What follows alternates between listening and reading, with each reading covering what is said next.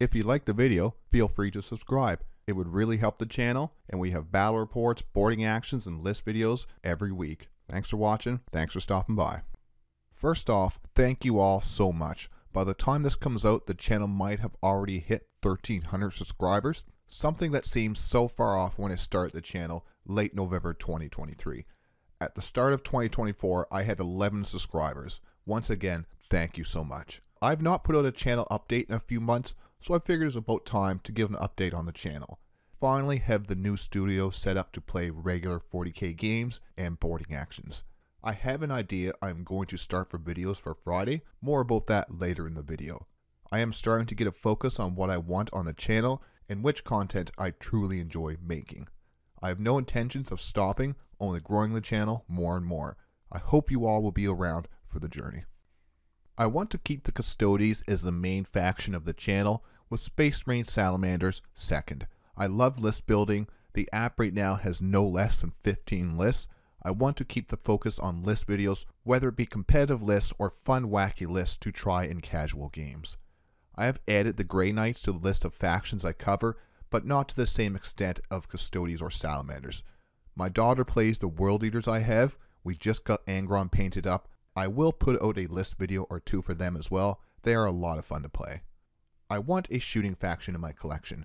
I do have some Tau, more so a lot of the battle suits, but Laura, aka Blushing Noise Marine, is our current Chaos Space Marine, Imperial Guard, and Tau player. I still will play the Tau maybe once or twice on the channel with that particular list, but I may try an actual shooting army, and I have an idea of what it might be.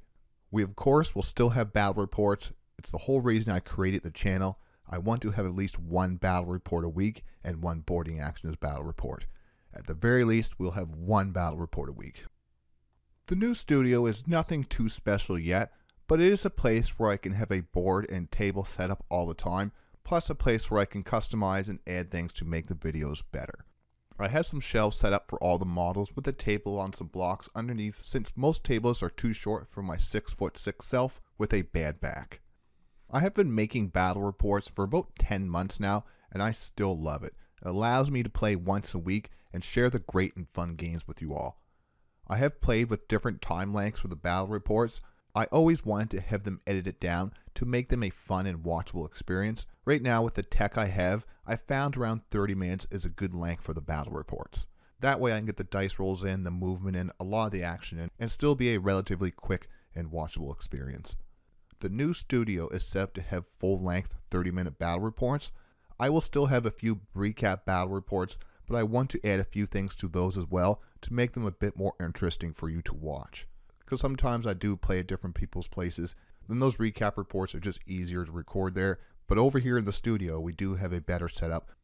If anyone has any ideas for a smaller channel with a lower budget to enhance the video, sound, or studio quality, we are always open to some ideas. Let's talk about Flamestorm Friday. I do not want to cover the entire Space Marine faction. When I started Warhammer at the end of 9th, my first army was Salamanders. I want to cover Salamanders mostly as the Firestorm Assault Force detachment. I may try the Gladius Salamanders list. I have a few ideas cooking. I started the channel covering Custodes and Salamanders. Salamanders do well on the channel, are a popular choice for new players. I want to help our new players and our competitive brothers in Flame. I will have Flamestorm Friday to cover any Space Marine Salamander content I might be working with. And this Flamestorm Friday is going to be a deep dive on the aggressors, particularly the Flamestorm aggressors. So if you're interested in Salamanders, Friday is going to be the day for you. Now to end with some final thoughts. I wanted to update everyone on the status of the channel and future plans for the channel. I want to upload 3 to 4 times a week. I want to eventually add a shooting army, and I'm leaning towards knights since they can ally into the 3 factions covered on the channel. Yes, they are a stat check army, but it's something fun just because I'm not going to play a shooting army all the time. I just like melee. It's always something I liked in fantasy games. I've always picked the melee character. So having some big stomping knights to shoot around with might be a little bit fun. Plus I can put some of these knights in some of my salamanders, or grey knights, or even custodies lists. So it'll give me some more options in battle reports and list building. So I like to have experience with the models before I throw them the list, or at least a little bit of an idea of what they can do. And like I said, any low-cost ideas to improve the battle reports or videos are appreciated.